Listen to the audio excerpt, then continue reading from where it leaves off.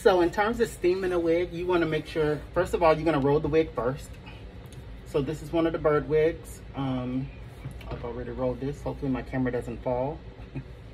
But I rolled it up. And then I got the steamer.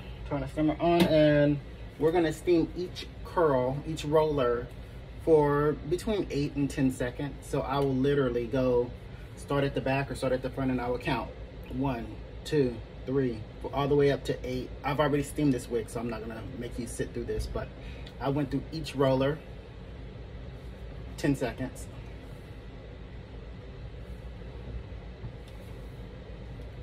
And you want to make sure you get every single roller. I usually try to start at the very back in like the corner, or start at the very front and work my way in the row all the way around, because it's gonna piss you off if you steam the entire wig and forget one roller, because all of the wig is gonna be curly and set except for that one roller, and then you can't just go isolate that one section and curl it again, because when you stick the steam to that one section, it's going to melt down all the other curls that you've done.